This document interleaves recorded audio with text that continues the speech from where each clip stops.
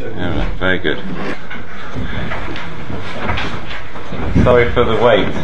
I'm Geoffrey from Cambridge in England, and I'm very delighted to be with you here today, and thank you all for coming. And so I thank you for, what's your name? Yuda. Thank you very much, Yuda, for your computer. It's half your lecture. It wouldn't be for you. We wouldn't have this, because I've prepared a PowerPoint for the next 3 days. I'll be giving a series of 3 lectures on Neo-Aramaic. Now we'll see how we get on. I've prepared a lot of slides, but I'm going to. I probably won't show you all of these. But what I want to do is, broadly speaking, I want to give you a general introduction to Neo-Aramaic, its background, this lesson, together with some remarks about phonology. And then tomorrow I want to talk about morphology, and then on Wednesday about syntax. So rather than sit down and learn all together one particular dialect, I want to give you an overview of some of what I think are the fascinating linguistic developments in Neo-Aramaic. So first of all, let me tell you how scholars normally classify Neo-Aramaic. Neo-Aramaic are spoken forms of Aramaic, and I know a lot of you are doing some of the more ancient forms of Aramaic in various other courses here at the summer school. But Neo-Aramaic dialects are the surviving spoken forms of earlier Aramaic. Now, they're normally divided into 4 major subgroups: Central Neo-Aramaic, North-Eastern Neo-Aramaic, which is usually abbreviated to NENA, which we call in English Nina, and then Neo-Mandaic and Western Neo-Aramaic. And they are located in various parts of the Middle East. The Central Neo-Aramaic is spoken here, up in the area of Tur Abdin, near the town of Mardin in southeastern Turkey. That is west of the Tigris River. That consists of a group of very closely related dialects, normally referred to as Turoyo, and another dialect which was spoken slightly further north called Malahso. Then we have, towards the east of the Tigris River, we have a very, very diverse group of Neo-Aramaic dialects called Nina, North-Eastern Neo-Aramaic, and this is where the Nina dialects are spoken. They were spoken by Christians and Jews in northern Iraq, southeastern Turkey, and various parts of western Iran. Then in the southwest of Iran we have a small number of Neo-Mandaic dialects spoken by the Mandeans, and then in 3 villages near Damascus there are 3 villages near Damascus called Ma'alula, Jabba and Bakh-Adin, in which they speak Western Neo-Aramaic. Now, all of these dialects have some relationship to more ancient Aramaic, but sometimes the relationship is not direct, and this applies in particular to the dialects in this area, in the Central Neo-Aramaic and North-Eastern Neo-Aramaic, which are not clearly direct descendants of some of the Eastern Aramaic dialects, such as Syriac or Jewish Babylonian Aramaic. Now, I should say, by the way, that most of these Neo-Aramaic dialects now are in a state of endangerment. That is to say, they are. Some of them, in fact, have become extinct already since over the last 100 years, and many are now in a state of endangerment. That is to say, they're in danger of extinction. This applies, for example, to many of the North-Eastern Neo-Aramaic dialects. The Jews and Christians spoke very different dialects. There's an interesting phenomenon of what we call communal dialectal split. That is to say, even Jews and Christians living in the same area, the same town, would speak very different dialects.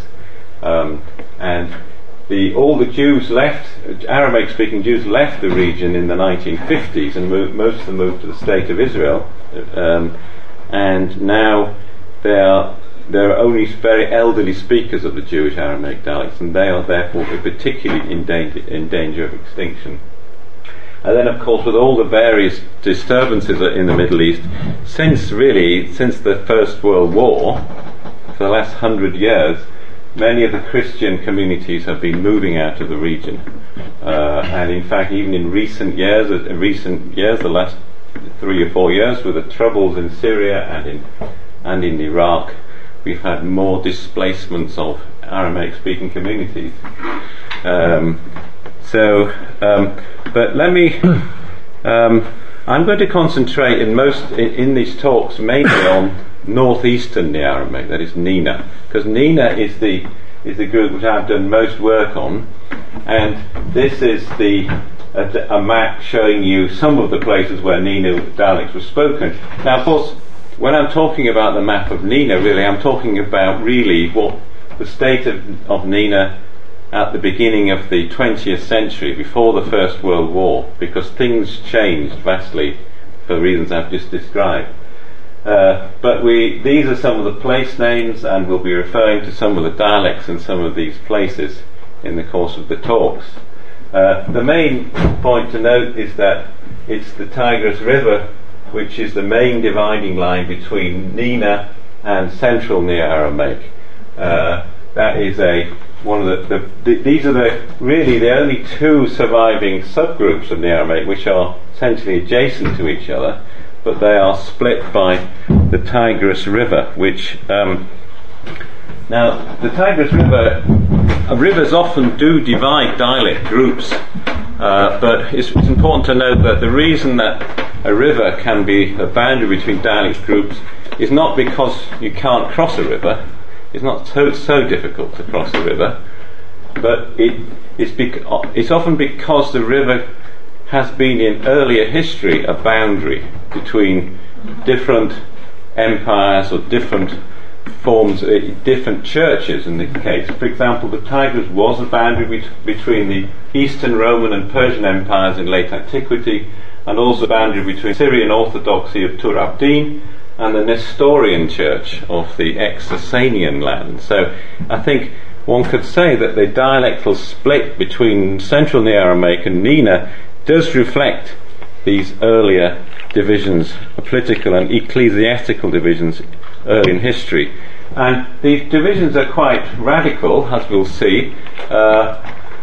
One of the distinctive features, for example, of the dialects of Tur Abdin, Turoyo, is the fact that the original long A vowel is pronounced as an O, which is a feature, of course, of Western Syriac and also Neo-Aramaic dialects, Western Neo-Aramaic dialects, so that if you met somebody from Tur Abdin, you say Shlomo. But if you met somebody from the NENA-speaking area, you say Shlama, because there's a different historical phonology of the long vowels.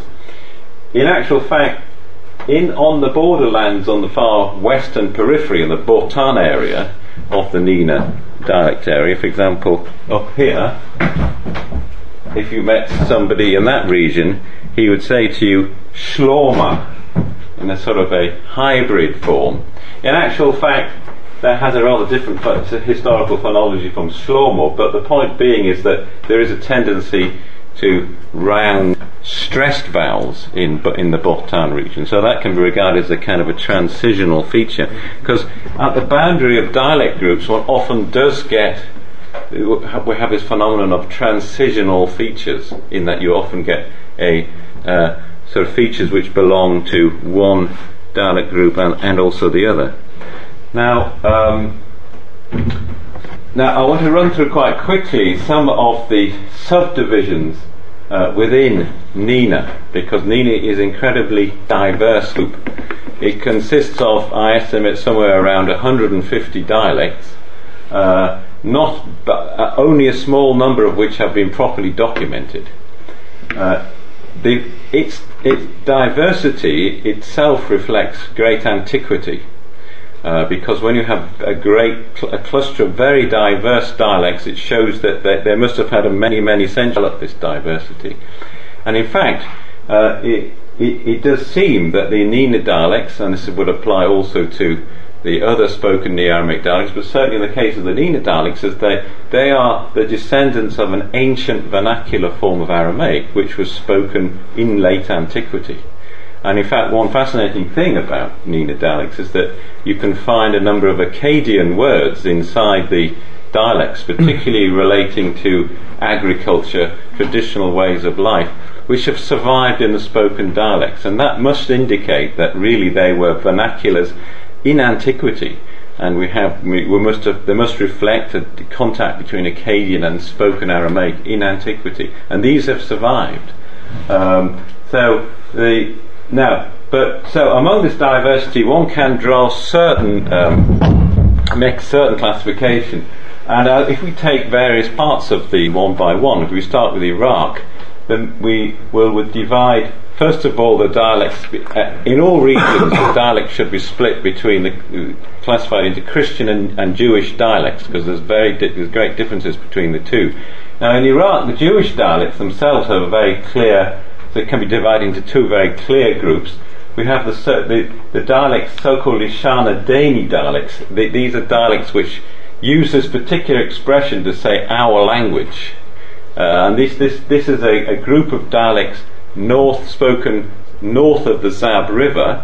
And we just quickly go back to see the Zab, and if I've got a map, that the Zab River is this river here. Now those dialects north of that Zab, like Zacho, Amedia, Dohuk, the Jewish dialects, they're very different from the Jewish dialects over the Zab River. Arbel, Randus, Rustaka, Sulamania, and all the Jewish dialects from western Iran, like Sanandar, Kerend. We haven't got Kerend down here. All of those have a very different structure, and these are normally referred to as trans-Zab dialects. This is a term coined by my friend and colleague Chezi Mutsafi from Tel Aviv.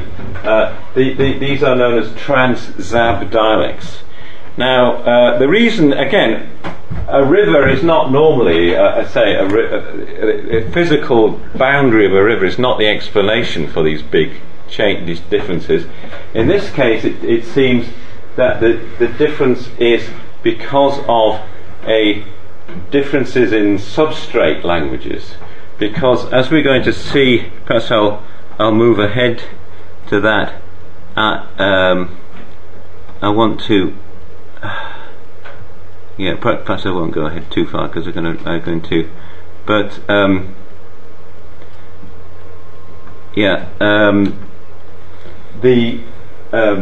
the point is that in that area to south of the Zab, there was historically a different substrate language for the Aramaic dialects from those Aramaic dialects north of the Zab.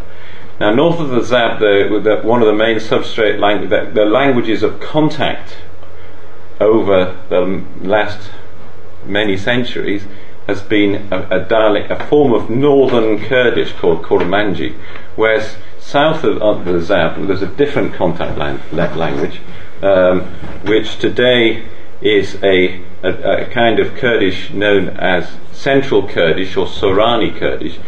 But before that, there was another language, Iranian language called Gorani, and that, it seems, is the language which really was in many centuries of historical contact with these Trans-Zab dialects, and that the boundary between these different Iranian languages was the Zab River. So, in fact, that is really probably the explanation. So you can see that dialect divisions can have explanations other than simply geographical features. Now we also have a very small cluster of dialects, Jewish dialects, sort of a transitional dialects in between these two. I'll go back to the map because I think it's going to make it easier here. We're up in this region. There's a few surviving groups of of dialects, Jewish dialects, which exhibit transitional features, the area of Barza, it's known as. Now, the Christian dialects are divided. I'll keep this map perhaps here, rather than going through this list, because I think it'll mean more to you with the map here. But the Christian dialects there's not such a clear division in the Christian dialects of Iraq, but there is, one can identify a number of areas of distinct areas. One area are the dialects of the Mosul plain. Mosul is located somewhere here. Dialects such as Karakosh, for example, and the many Al-Kosh, they're not all on the map here, but in this sort of area we have a very distinct group of dialects, and then we start having another group in this area up to the Zab River, in the sort of this area of Ahmadiyya, and there's a place called Barwa which I worked on a lot up here. Now, so we've got the Mosul plain, we've got the area in just north of the Zab near the Turkish border. That's quite distinct.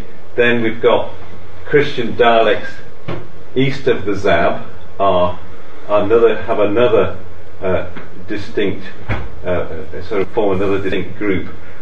In this case, the explanation for the differences again has various factors. One of them again is contact languages. It does seem that the contact of the languages, the Mosul plain dialects, they were in particular in greater contact with Arabic dialects, whereas in this region there was a greater contact with Kurmanji Kurdish. Then of course in this region it is Central or Kurdish or Gorani again, which has an effect on the dialects, Christian dialects spoken further east. I think for the sake of time I'll just stick this map and go through some of the other areas. Up in southeastern Turkey, there are I'm talking about beginning of the 20th century, before the Jews moved, there are very few Jewish dialects. In fact, historically there were, I should say, very few Jewish dialects. There were a few here on the Turkish-Iranian border, places like Gawar, and a few just over the border. But of course this boundary between Iraq and Turkey is quite a recent political boundary, but I'm only using the current political forms here, with political sort of borders. But essentially most of the dialects in southeastern Turkey, the Nina dialects, which was spoken up to Lake Van and across to the far eastern border of Turkey, most of the dialects were Christian. And they can be divided into various subgroups. Very broadly speaking, the Botan group, there's various clusters. There's probably about half a dozen clusters, but they are essentially the group around the Judi mountain area, just over the border from Zakho. Then there's the Botan region, including what I've marked as Botan and Hertavin. That's a sort of another cluster. Then Van, there's a cluster of dialects in Van. Then in the centre here, in what's known as the Hakkari Mountains, there's a very dense cluster, there was, I should say, a very dense cluster of villages where we had what was called the Tiari dialects. And that is a very, very dense cluster of dialects. And in fact, it is among all the Nina dialects, the Tiari dialects are some of the most archaic.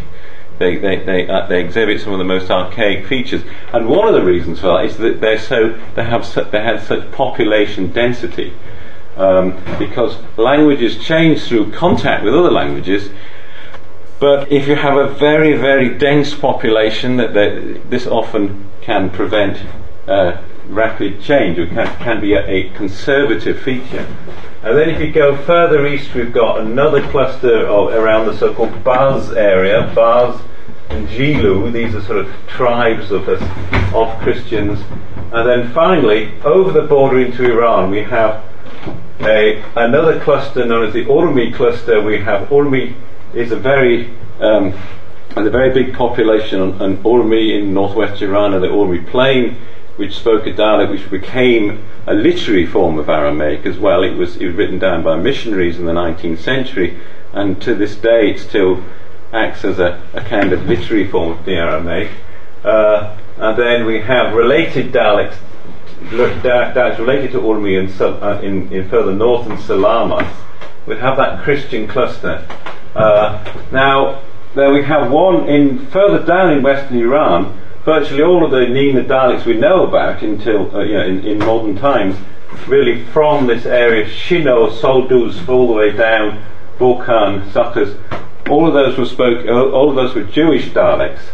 And in fact, there's a big group all the way from Burkan, essentially, Saqqas, Sanandaj, Keren. That big group of Jewish dialects is a very uniform group of dialects, although quite over a very large geographical area. And because it's so uniform, it shows you it's not so ancient as the dialects in this area, which are far more diverse.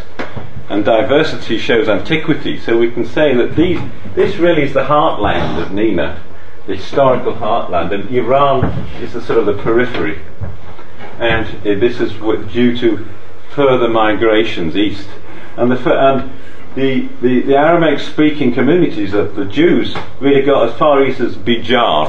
Bijar is one of the most easterly communities of Aramaic speakers. There was, until middle of the 20th century, a small community of Christians in Sanandaj. But their dialect is very, very close to the Christian dialect of Suleymaniya. So that was due to migration, it seems, in recent history. Okay, now that is rather rapid overview of some of the classifications, and I think I was speaking to a map there rather than going through all these lists here. I would say that the picture I've just painted is now no longer there. I mean, really, in 1915 all the communities in southeastern Turkey were essentially driven out from their homes or massacred. At least something like 150,000 of the Christians in this region were massacred or lost their lives for various reasons in events which are connected with the Armenian Holocaust as well.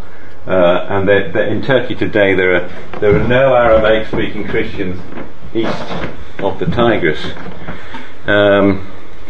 Okay, and these maps that's, by the way, just show the density of the Tiari villages. This is Tiari, and you can see how dense the population was. Right, now, because of the fact that we're living in a time when these Neo-Aramaic dialects are so endangered, it is very important that researchers document them while they're still spoken. And so this is just a picture of me documenting them. I'm not the only person doing the documentation. We have Professor Fassberg in the background here, who is in the back of the class, I should say, not in the background, who's also done a lot of very important documentation.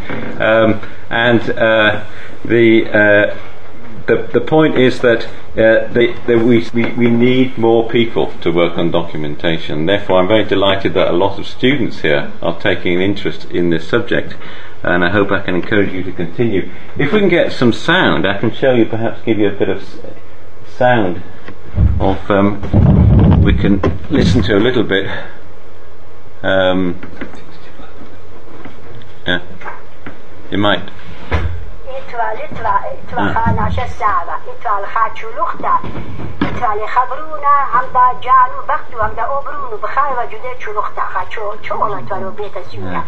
I don't think you'd probably hear much of that, but yeah.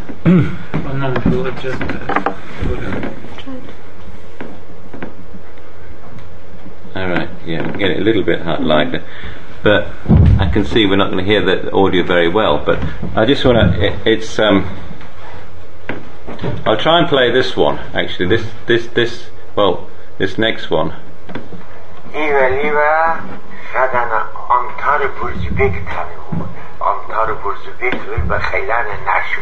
Antarburspik etwa khadana khat. Khat deva khabrun etwa suje. Okay, well, the point is this man, those two pictures, the first picture was of me in the village of Kanda in Georgia. There, I mean, after the, if you like, the events of the 20th century, and even before, in fact, in the 19th century, many of the Christians moved into the Caucasus, and there is a community in Kanda in Tbilisi. That was me doing fieldwork there, and this woman is speaking. Her ancestors came from the Urmi region, and she's speaking a dialect of Urmi. And this man here, he came from the far east of Turkey, in a place called Saray. And he seems to be one of the final speakers of this dialect. And unfortunately, I found him in Armenia, and he died earlier this year. So it's this is one of these very unfortunate cases of one of the final speakers dying. And here we have, just to give you some example of the differences between the Christian and Jewish dialects. For example, in the town of Urmi, there were Christians and there were Jews, but they spoke very different dialects. For example, just we can show you some basic constructions in phonology and also morphology. We have very different kind of features. For example, we have Christians would say beta for house, but the Jews would say bela, which shows a difference in historical phonology and also stress position. Christians would say surah for small, Jews would say zora. The Christians would say tuyura for mountain, the Jews would say tura. And perhaps we won't go through all of these, but we have also construction, different morphology, we have different lexicon. For example, the Christians would say hamzumile, that means he is speaking. This is a loan from Kurdish, whereas the Jews would say maro'eh, which ultimately goes back, it seems, to haka in Arabic. And bislayle means he is coming down in Urmi, but kwashe is how you say he is coming down if in the Jewish dialect. So you can see a very different forms of dialect there. Now, as I say, a lot of changes in Nina have taken place due to contact with other languages. The Nina dialects, as I said, have been in the region for many centuries, and they were really some of the oldest languages, among the surviving languages in the area. They are some of the oldest. But there are many other languages in this part of Western Asia which have been in contact, or are currently in contact with Nina dialects. The main ones being Kurdish, an Iranian language, and Armenian. Armenian, of course, is a very ancient, has been in that region for the same amount of time. Kurdish has been there for many centuries, but it seems it's not as old as the Nina dialects. Then we've got contact with Arabic meaning various sorts of dialectal forms of Arabic, particularly the so-called Kultu dialects of Arabic. These are dialects which are peculiar to Mesopotamia and northern Iraq. Then various forms of Turkic, but these again are Azeri in the Far East is particular, but these are recent arrivals, really only the last few centuries have been in contact with Nina. Then Persian, which has been in contact with the Eastern Nina dialects as a sort of official language. So I want to now start to go through some of the features which are characteristic of the Nina dialects, and say something about how they came about.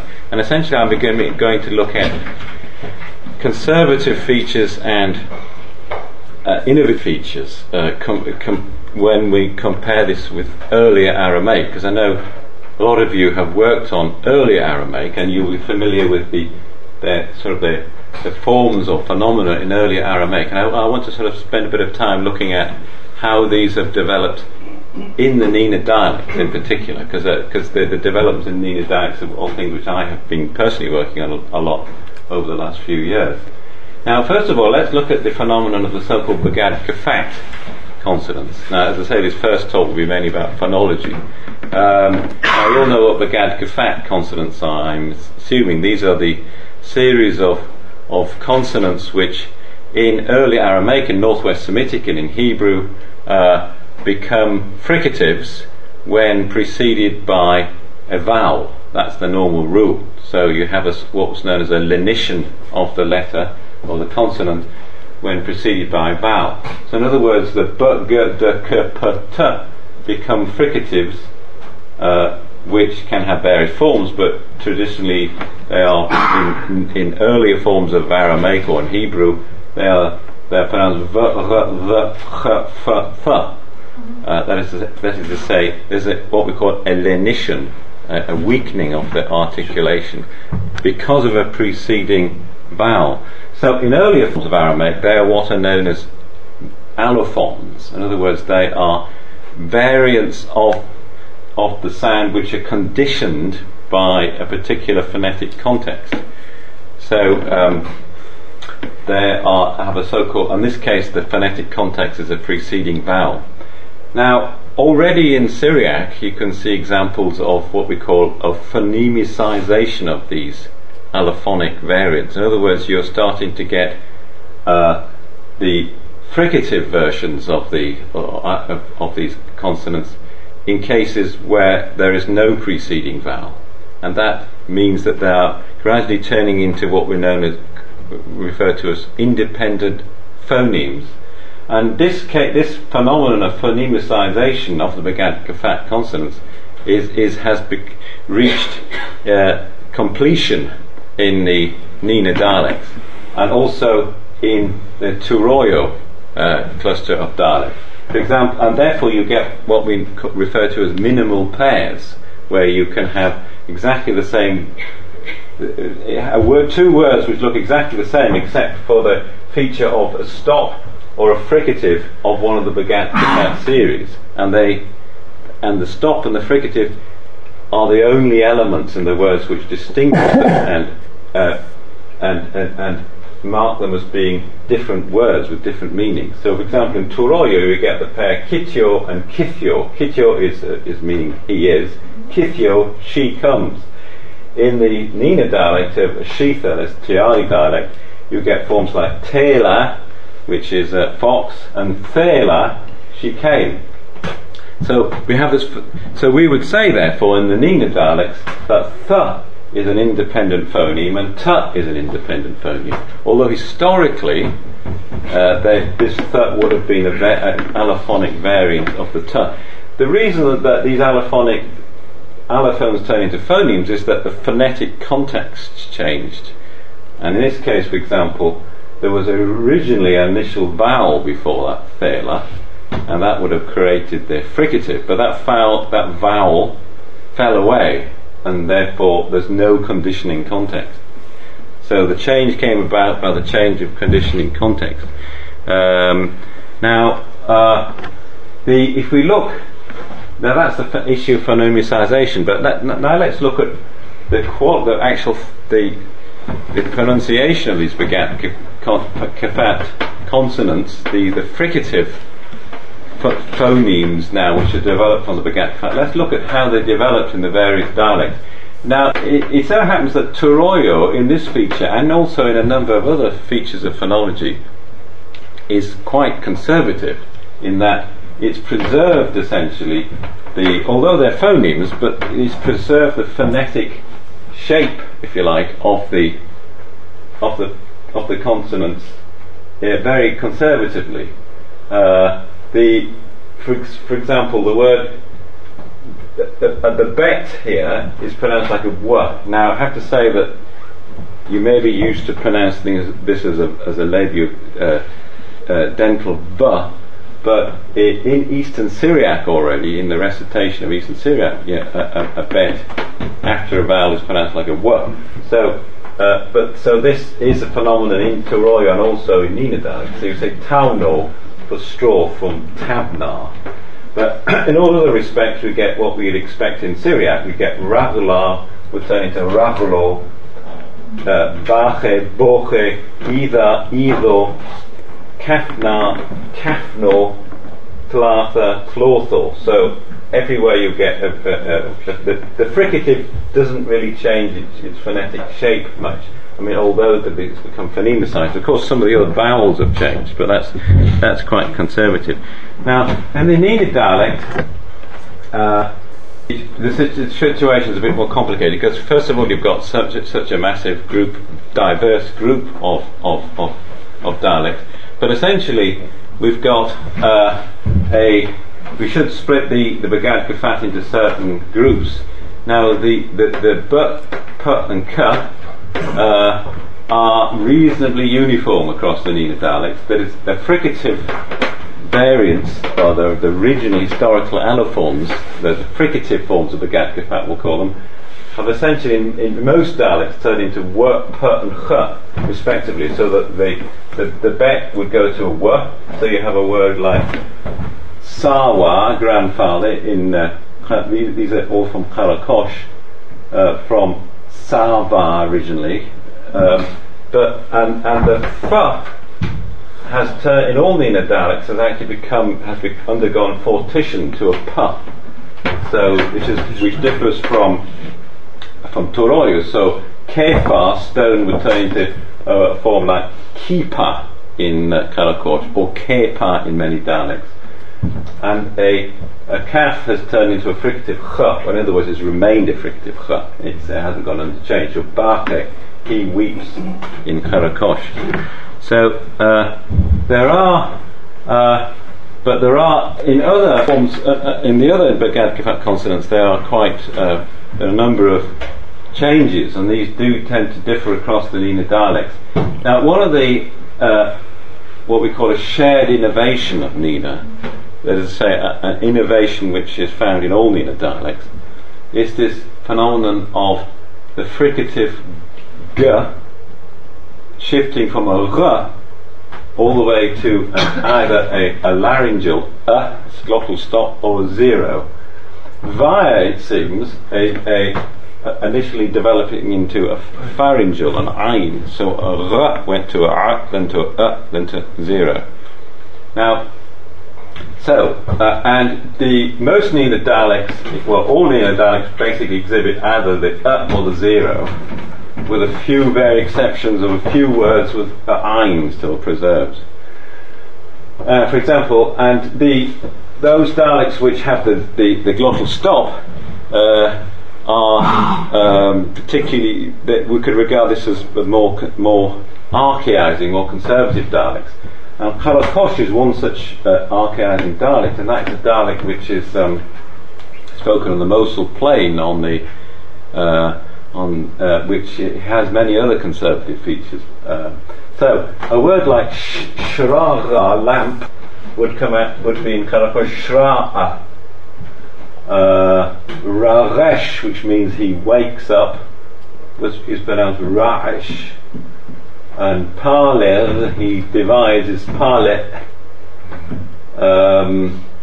Now, but in a dialect such as Barwar, which is in the far north near Ahmadiyya, the aleph really has gone to zero and has resulted in forms which, when you get it falling in, disappearing between two vowels, you'd usually get a glide. So shra'a turns into shraya, ra'ish turns into ra'ish,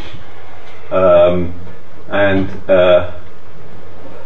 etc. So I think it's probably, I don't need to go through all the other forms, these are just some various other dialects, but this is really a shared innovation of Nina. Now, there are a few cases where the original ayn gets preserved. For example, the Jews of Ahmadiyya would say la'oya, meaning for inside, and the Jews of Khoisanjak would say lo'a, for inside, for the ayn, and this is to be derived from lagawaya, or something similar, with a g. And the reason that the ayn is preserved seems to be because the word also underwent what's known as pharyngalization. This is what this little dot on the L is supposed to represent.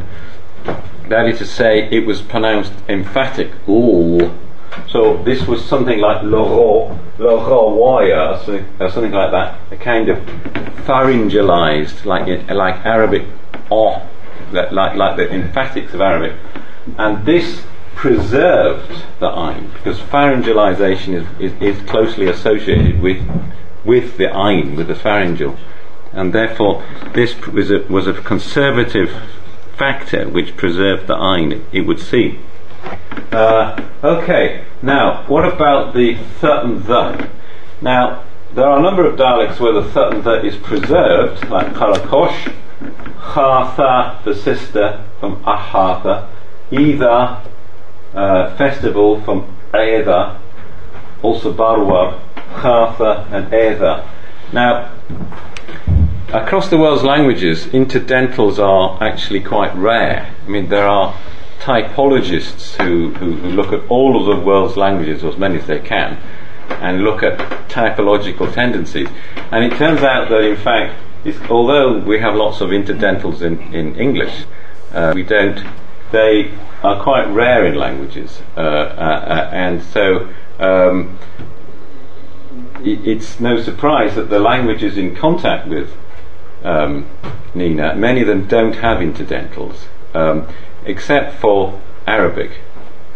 And in fact, it seems that the existence of a lot of Arabic dialects on the Mosul area probably is the explanation why Karakosh has preserved its interdentals.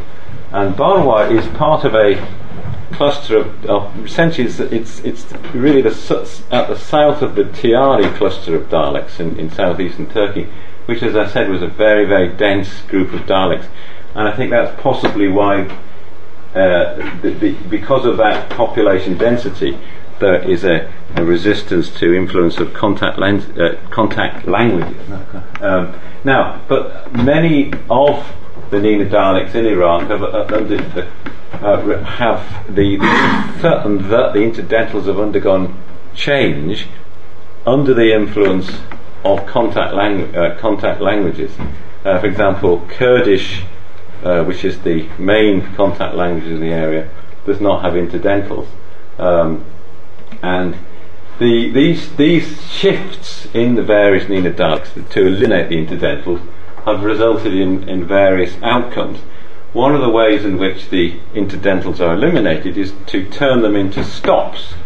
So in certain dialects, for sister, instead of saying khatha, they say khata.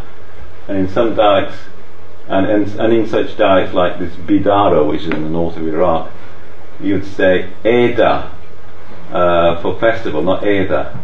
Now in some dialects, the interdentals are eliminated by turning them into sibilants. So in Peshawar, they would say khasa, the sister, eza, the festival.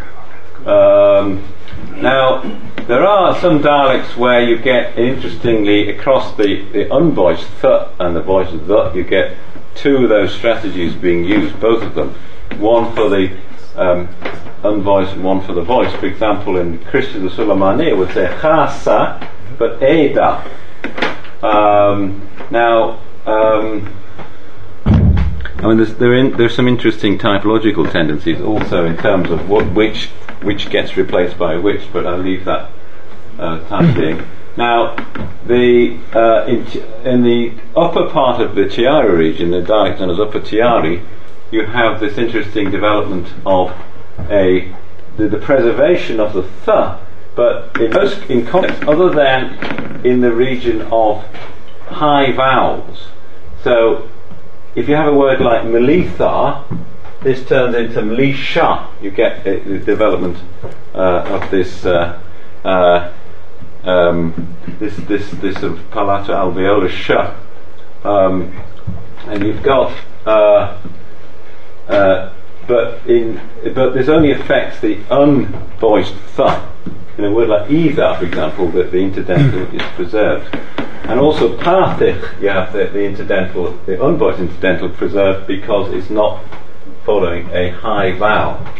But Bersha is the equivalent, how they pronounce house in these dialects. This is after diphthong, baitha.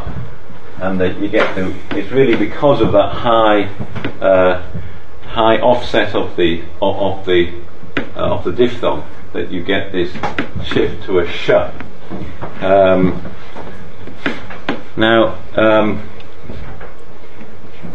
Okay, and you in the Jewish dialects you get the various outcomes. You get some which are very conservative, like the Jews of Dahok, but most have undergone some change. You get many have, like Jewish Zacho, have turned them into sibilants, Chasa, Iza, and many have various sort of different combinations, like Chasa, Ida in Nerwa, Chafa, Ida in Bethanuri and Ahmadiyya, where you have different outcomes. In fact, the unvoiced one there is preserved, as you see. So each, there are these many sort of variant sort of outcomes across the various dialects. Now, the Trans-Sab Jewish dialects are very interesting. They exhibit this shift of interdentals to the lateral L. So you say Mala is the word for Martha, village, and Ila is the word for hand, either. This is a feature that you won't find much in current Sorani Kurdish, which is the main contact language in this area, but it was more widespread in earlier forms of Iranian languages in the area, and that seems to have been the explanation. And this shows, by the way, that is one of many examples of how the Nina dialects have undergone change through contact at a much early historical period, and then the contact language itself disappears or changes it in a different direction, and the Nina dialect preserves if you like, the more ancient feature of the contact language, whereas the contact language has lost it. So this is one such feature. Now, and then we've got in the Hakkari Mountains, we have a complete loss of the unvoiced th in a number of dialects in the Baz and Jilu area. So in Baz, some Baz villages, for word for Martha village, they would say Maha. And in Jilu, they'd even simply say Ma for Martha. There would be a reduction of the th to a ha or zero, and that is a characteristic of the Baz and Jilu dialects. So Malkutha in Jilu would be pronounced Milkua, not Mil, the th would be completely lost. Now, an interesting feature in many Nina dialects is this emergence of unaspirated stops. Now, the point is that when we're talking about stops and fricatives, and we're talking about unvoiced stops, in Nina, an unvoiced stop, like a t or a p, for example, in Nina these are normally aspirated. So in other words, there's a what we call the voice onset time, the time it takes for the voice to start after the release of the consonant. There's a gap in which there's a free flow of air. So if I exaggerate it, I would say pa. Before the vowel begins, pa, for example. Now, I believe in Russian your stops are unaspirated, correct? Yes. So, like in English. Now, the point is that in Nina, as in Semitic, unvoiced stops are typically aspirated. So, when I've been talking about p and t, for example, so far, or k, I'm talking about aspirated stops, and that is general throughout Nina. However, in Nina dialects, in the northern part of the Nina area, you will find another series of unvoiced, unaspirated stops. So you have p and ba, which is a Russian p, basically, and t and da, which is again a Russian p. And then of course you have the voiced version. So you have these triads in many Nina dialects. Now this triad is not is a phenomenon which is not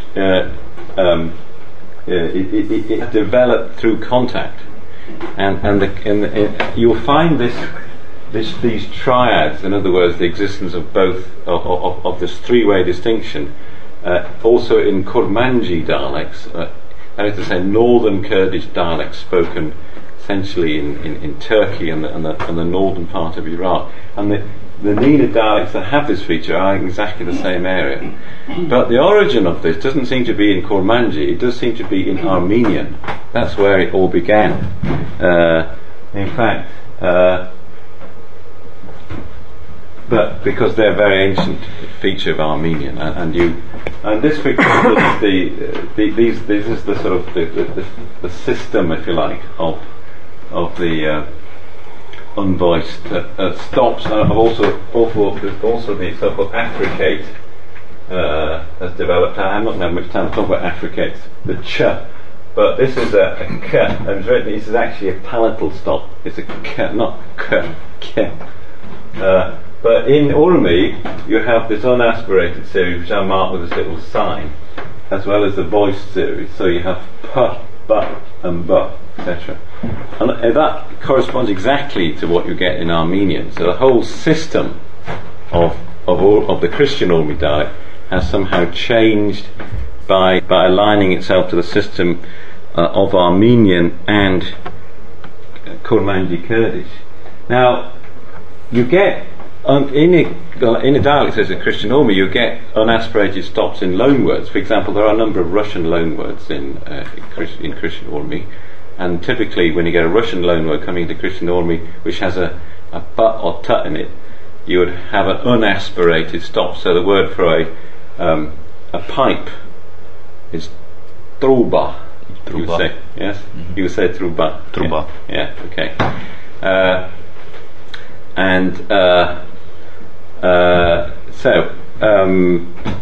Or the word for a coax is balto.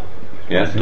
Yes, which is that there are actually some Ukrainian words in Christian Urmi. There's the word for a towel, ruchnik, you say. Mm-hmm. Yes, that is found in Christian Urmi. There. I'm not sure how it got there. It may be in southern Russian dialects. I don't know how it got there. But okay, leaving aside the loan words, how did we also get unaspirated stops in native Nina words, native Aramaic words. So it's very interesting how they developed. One of the ways it developed is that if you have a voice stop historically followed by a glottal stop, like in ida, by hand, the sequence of a voice stop plus a glottal stop becomes reanalyzed as a glottalized labial. So comes to ba, because in a way an unaspirated stop has associations with a glottal stop, because essentially your stop there's often a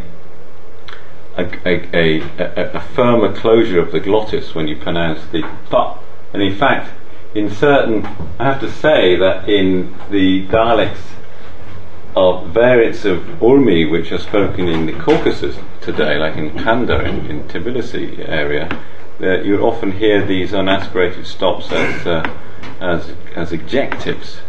So you say ba or ta with da becoming ta, which of course does seem to be an influence of Georgian.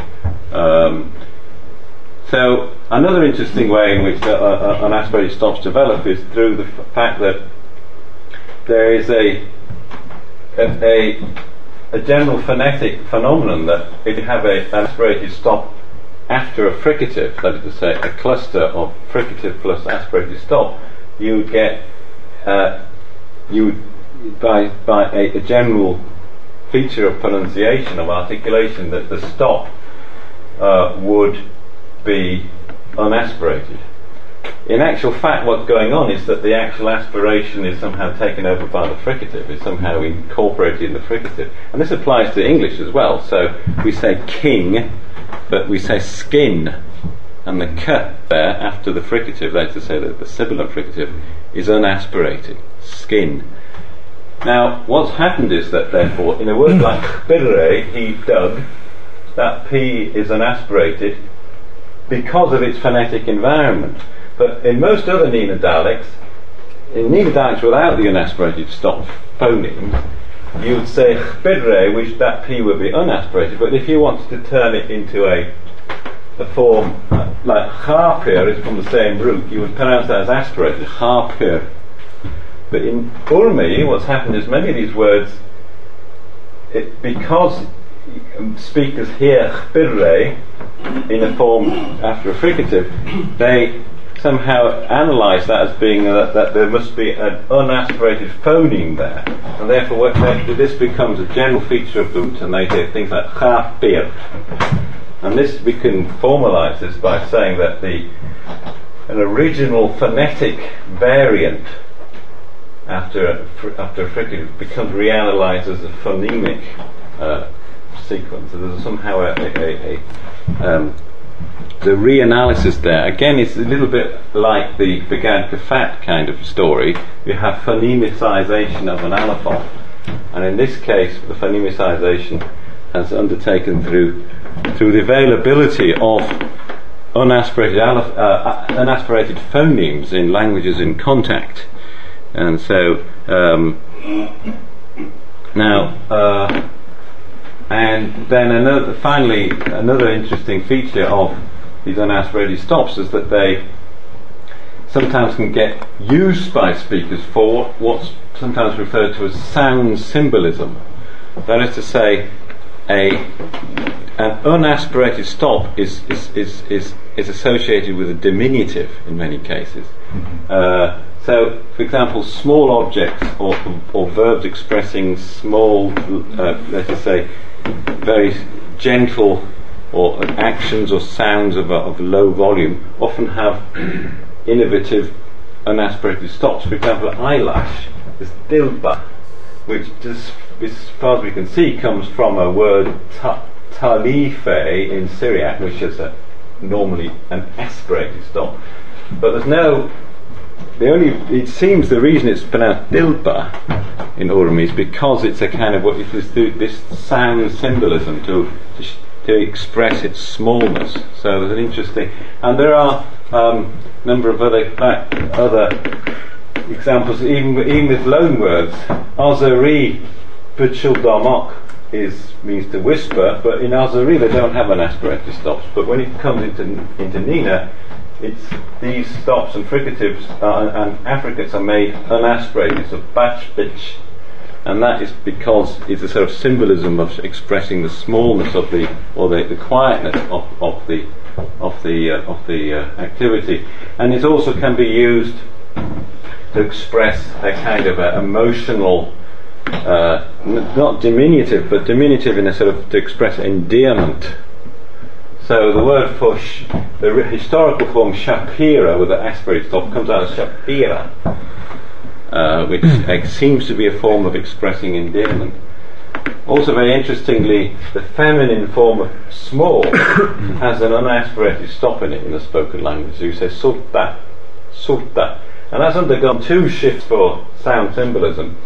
First of all, the T has become unaspirated, and also the Z, which was originally from Zo'ora in Aramaic, has become devoiced. Both are features of sound symbolism, and both are designed to express smallness. Now this can be contrasted with Jorta, the word, the feminine of big, which has not got it has an aspirated stop. Okay, now let's move on to. That's just to show that the language system here has basically. It's probably I haven't got time to go into all the details, but basically I'm trying to show you that the Urmi system has developed by aligning itself with essentially the Armenian system in particular. So now let's go on to talk about pharyngeals. Pharyngals, we're talking about eins and has in Arabic. These, of course, existed in early Aramaic, in het and ein. They have been preserved in Turoyo, intact. This is probably due to the conservative effect of Arabic. This is what Otto Jastrow has explained it as. The fact is that Turoyo historically has been exposed to Arabic more than the Nina dialects. Now, in Nina, most we have various developments, but essentially the main development is that the ha, the unvoiced pharyngeal, has turned into a ch, a velar fricative. So you say, original hmara, donkey, comes out as khmara, and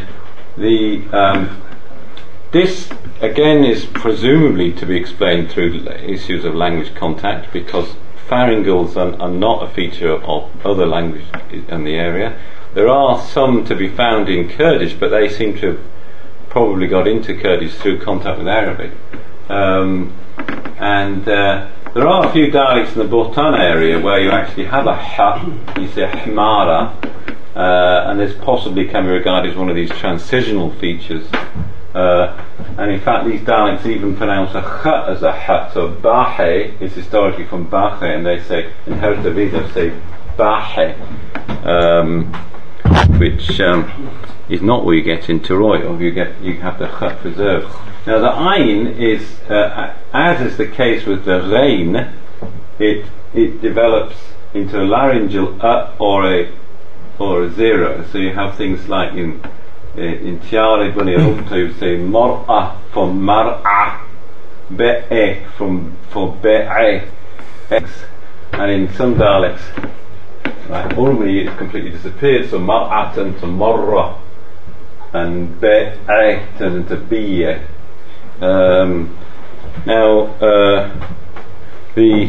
By the way, I mean, what we saw in the rein, the development of rein to ein to aleph to zero, that intermediate stage of ein, which is still preserved in a few environments, like lo'a in Jewish Koisenjak, for example, is of course the development that happened in earlier Northwest Semitic of a original velar fricative turning into ein. So Raza went to Azza. So we have this another phenomenon of Neo-Aramaic is often you have recyclings of phonological change, which same kinds of developments has occurred in earlier forms of Aramaic.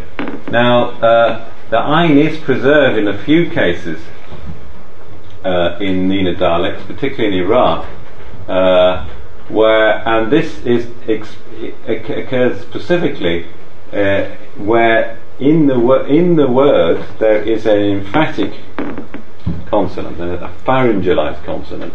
For example, in Karakosh there would say ta'an, which from ta'an he lifts, or rahoka from rahoka. Now the point is, in this word you have a ta, an emphatic T. In this word you have a cough,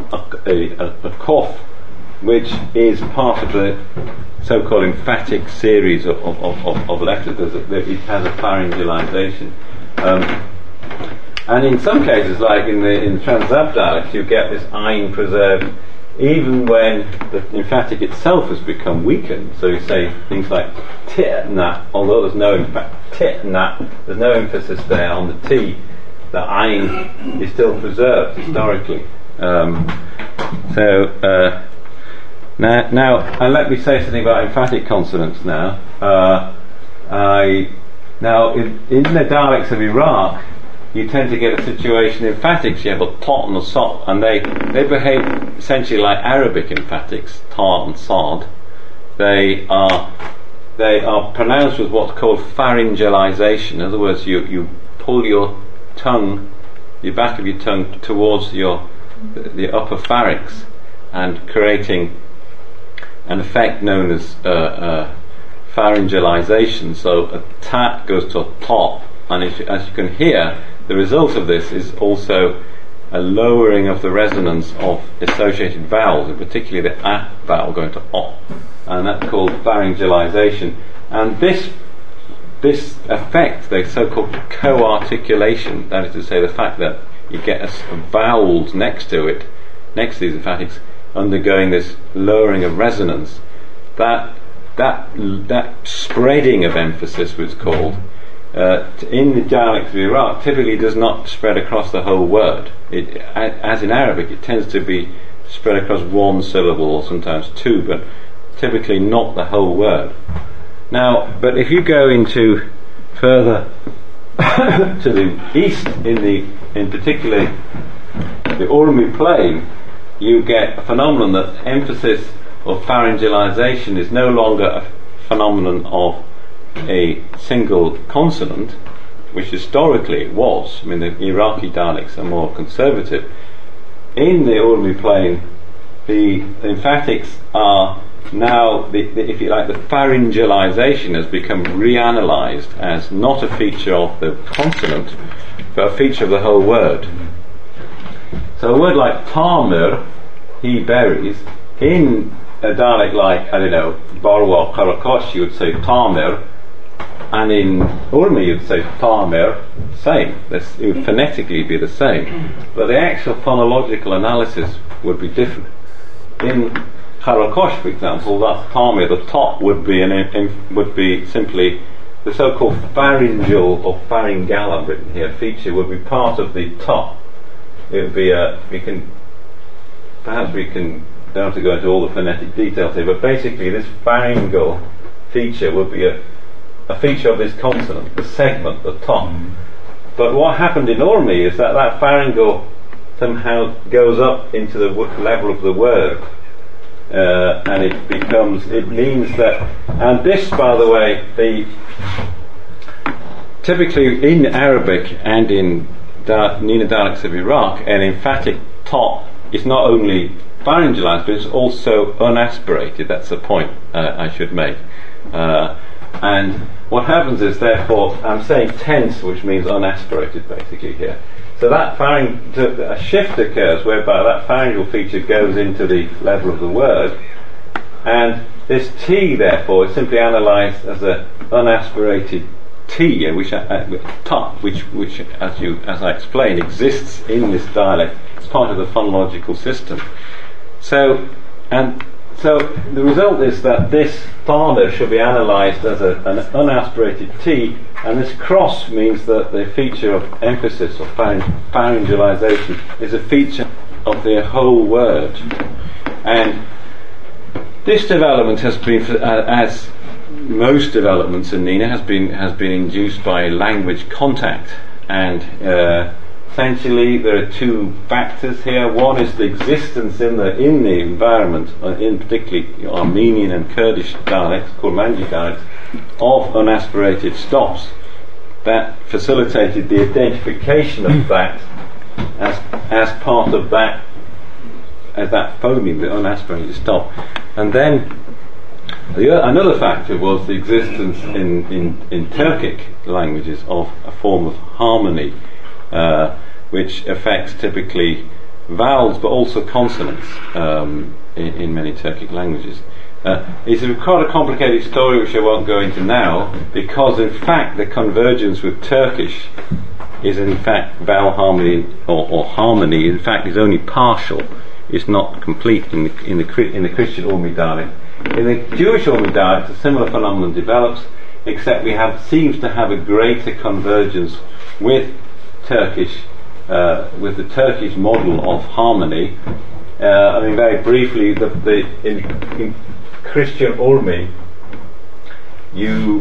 this emphasis when you have a pharyngalization across the whole word, really the only vowel that really gets changed is the A vowel. So you would have something like a difference between things like chalta and chalta, which chalta is food, chalta is an aunt, and a word like or the high vowels like or and u tend not to get affected. So you say things like Torah, which is an ox, soma. So the A vowel will be affected, but the O would remain the same. Now, in Turkish, what happens is that we have the harmony between back pronunciation of words or front pronunciation, and this affects all the vowels, including the O. So in Turkish, you have back O versus front E.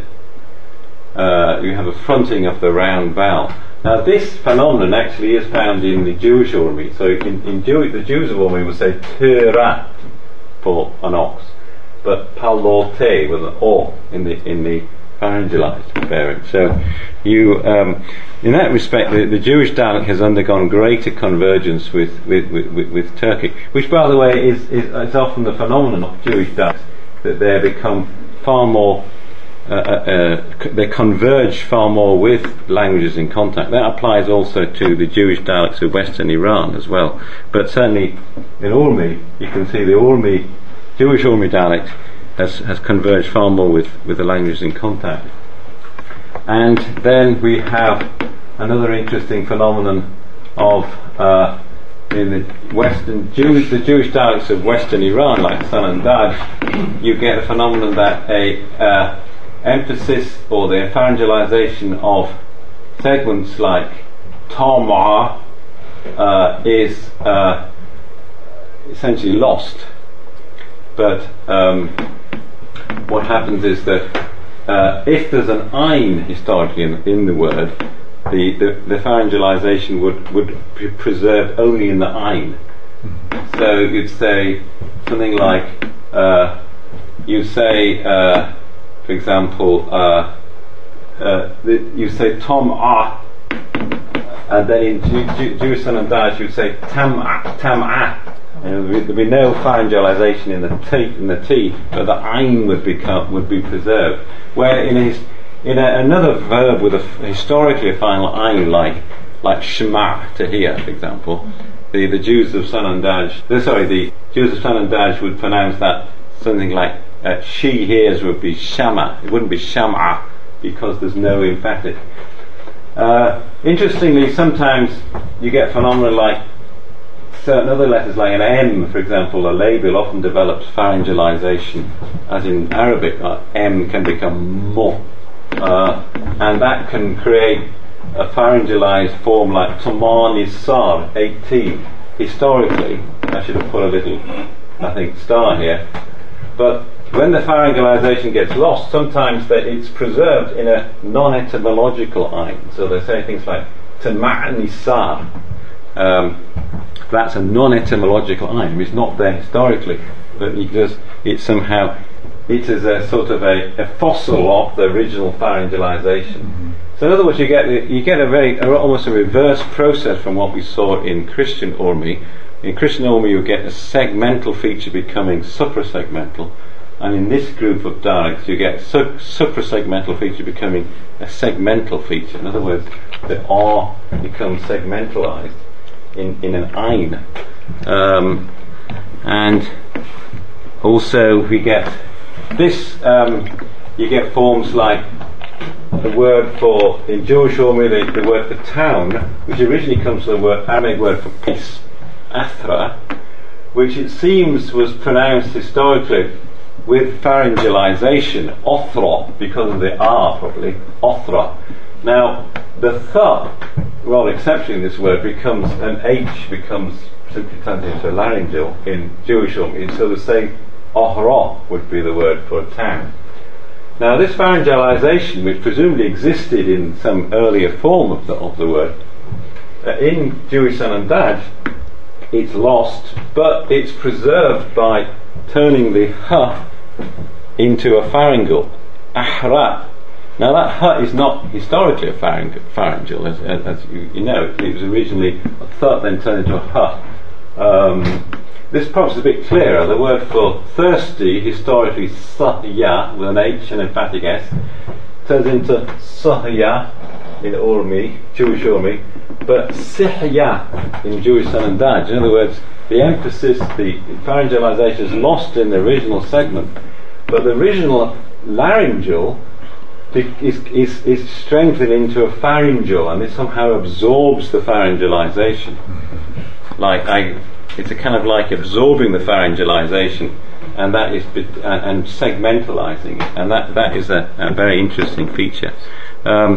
Now I see that time has been is going by quite rapidly, so I'm going to probably just start to finish now.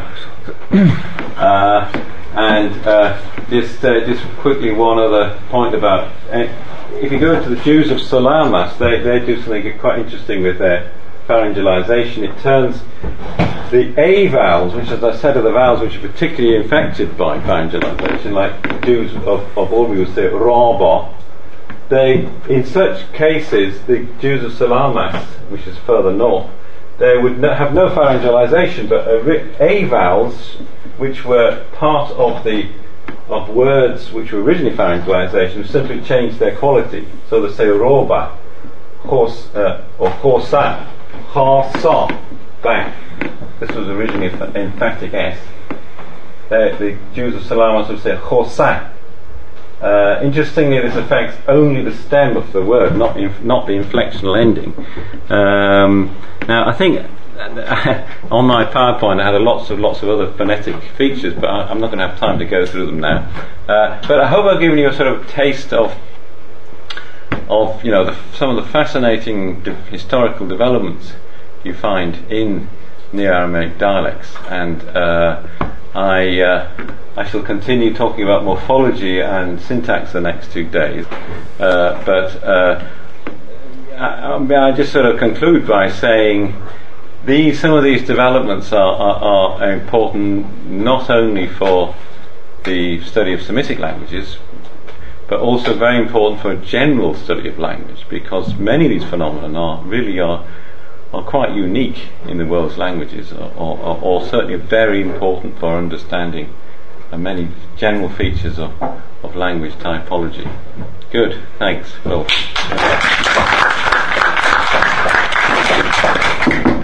And thank you very much, Yuda, for your computer. Are you coming tomorrow? I'm sorry I didn't bring my computer. I thought we could have a computer. Yeah. Oh, sorry. I don't know. We haven't left any time for questions, but we can have questions. You were talking about this old contact with Armenian, but do we have lexical loans from Armenia? Yeah, that's a mysterious point. There's very few lexical loans with Armenian. Though there are some, but very few. Maybe this language has lost this. That's slight mystery. But in phonology in particular, and also in morphosyntax, there is a lot of convergence with Armenian. Armenian. Yeah. So, or syntax. Could this be Kurmanji rather than Armenian? Kurmanji is I think is the main contact language at the moment, and it's also the main contact language historically over the last few hundred. Well, certainly over the last 2 or 3 centuries, perhaps. Though Armenian certainly is in the Urmi area, for example, that there's very close contact with Armenian. I mean, there's many Syrian Christians speaking the Nina dialects are married to Armenians, for example. There's very close social relations. And we'll see tomorrow, actually, in talking about morphology, and there's some aspects of morphosyntax which I think began in Armenian. So, but it looks mysterious, this yes. weakness of Armenian without loans. It's never happens. More or less, never happens, right? Yes. No, that is a quite mysterious. Incredible, almost incredible. Right? Yeah. But how would you account for this shared innovations? For example, we have also shared innovations in lexica. For example, the word Bachta is shared with Jewish and Christian dialects. Is it common, for example, in the phonology? Is it common drift, or is it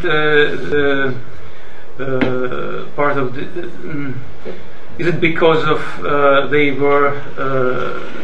developed together? They were tightly related geographically. Yeah, I mean there must have been some kind of. There must have been some kind of discrete group. I think. I mean, some kind of nucleus of I think so. Neo-Aramaic. Yeah, there must have been this group. Although, of course, there was a whole kind of complicating issues of contact. Yes. Thank you, Geoffrey. I was quite interested in this communal split, and in particular the its influence on the stress. What is your estimation? How ancient is the difference between Jewish and Christian dialects in having the penultima and ultima? Right. Now, it does seem that although the Trans-Zab dialects have the final stress, this is an innovation, because in many features the Trans-Zab Jewish dialects are very innovative. I mean, and have taken on features from contact language.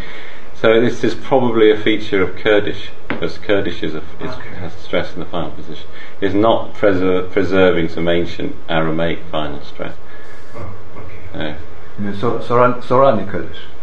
Yeah, because you see this. I mean, in vocatives, for example, in Sorani Kurdish, you actually have penultimate stress, and that also is what you get in the Trans-Zab Nina dialect. So in fact, it's a kind of the whole kind of stress pattern is converged with Kurdish, it seems. Good. Well, perhaps I'll leave some more time for questions tomorrow. I think I'm sorry I got so carried away with pharyngeal. And perhaps you would tell me how to take this out. Yeah.